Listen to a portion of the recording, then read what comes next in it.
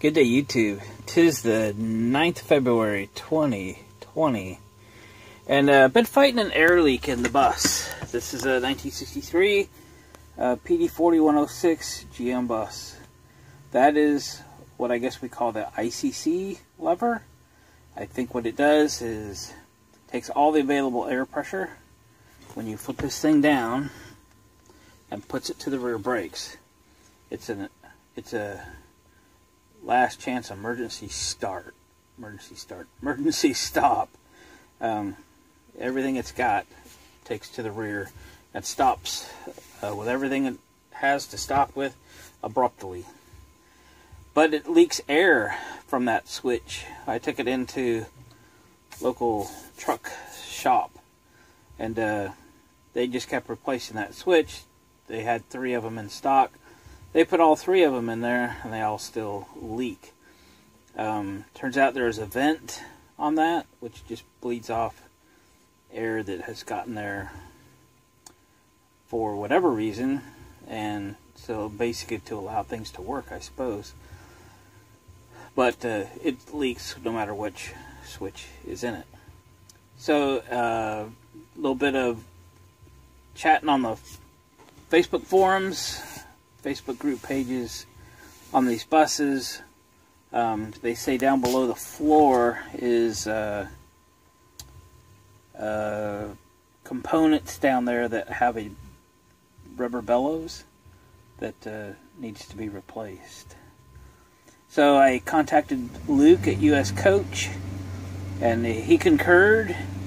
He had one in stock. He has sent it to me. So let me show you what this is. We'll have to start the bus, let it warm up.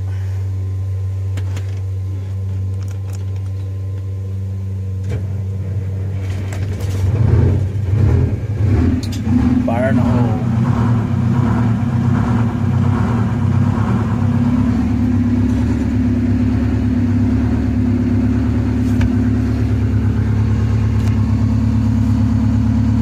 With that leak, it doesn't allow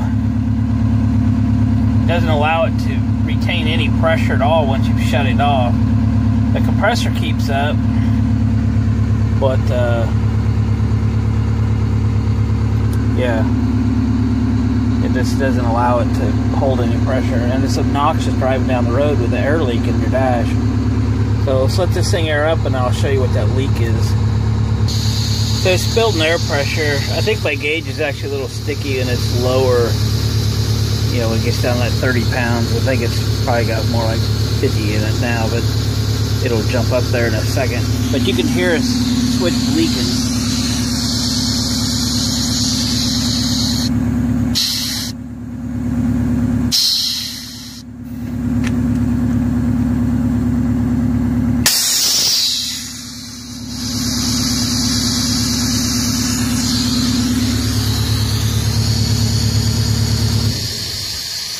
So that's what I'm fighting.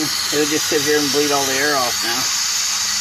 So, I hope everybody's right, and I hope this isn't too difficult to replace. I haven't even got in through that compartment below to look at how difficult this is to get to, just because the weather's been so horrible. No sense doing this in the rain. We're not going anywhere. So, today's a nice day, though. So let's go dig into it. I did want to show you, this is my first order from US Coach. I know that everybody uses them. I don't know if he's the only game in town, but this is kind of cool. He emptied the contents of this. Hang on a sec. So, first of all, sent me a calendar, 2020 calendar. Probably put that in the coach. So that's cool. Business card. Focus. Sorry. There you go. In case you need contact information. We'll invoice for the little rubber deal. Might even be something that they make, but I don't think I can make one. Little invoice. This part was only $13. And kind of a little welcome letter, if you will. So when I got this, I went, well, that's just kind of cool. What they do and the parts they have and so forth. You know, those of us that have these buses, we don't always know who to count on for parts and stuff. So it's nice not only to have a parts company that, you know, supplies them, but to have one that's, you know, this personable is kind of cool. So anyway, that's the part. Hopefully it doesn't take much to install it. We can get it done here and make that air leak go away. I'll check back with you. Alright guys, we have fast forwarded many weeks actually, and last weekend I hired a friend of mine to come help me change out this diaphragm. Let me just show you from this side where it is. Oh yeah, got a light here. Essentially, yeah, right there. You can see the airline coming down to it. You can see both halves. It has 4 brass screws that hold it together like a 1032 screw. My buddy's pretty small, and he was able to climb right in there and get right at it, get it all changed out for me. I'll show you what the old one looks like. And there it is. You can see that one side was coming in.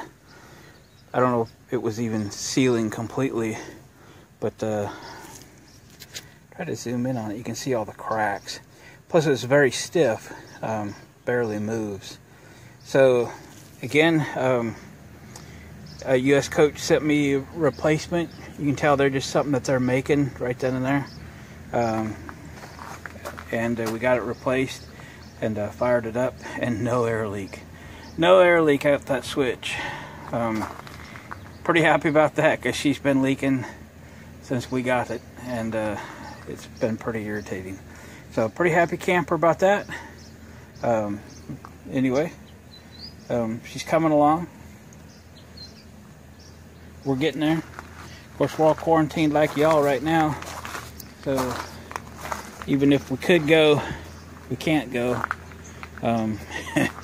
We have never actually maiden voyaged this thing yet, but it's getting very ready to do so. Really nothing holding us back at this point. I'm really glad to have that done. And I just thought I'd show y'all that, because I think eventually y'all, with a 4106 anyway, will have to change one of those out. It's not difficult to do by any means.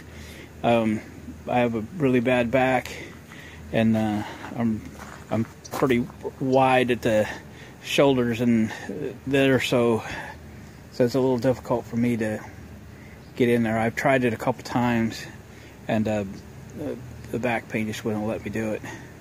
And even if I could have got to it without the pain, I'm not sure if I could have probably done it, but it would not have been fun. So hire you a small person, and my buddy Justin, he just crawled right up in there, got her taken care of for me.